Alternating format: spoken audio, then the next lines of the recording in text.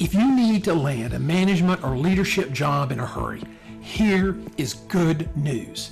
If you do these two things, you will measurably improve your chances of getting an interview. First, include keywords and phrases from the online job summary or the recruiter's overview throughout your resume.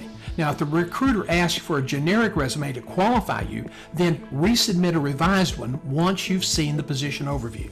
2, use quantifiable accomplishments. Now, this is vital. List them in order of importance under each position. Quantifiable achievements define your value. Instead of making a common resume mistake, listing scope or responsibility statements. Now, the reason people use those statements in place of accomplishments is because they don't remember the specifics of what they've achieved. They forgot the facts and figures. So here's the easy fix. Start keeping a career journal. Record your achievements. It will pay off.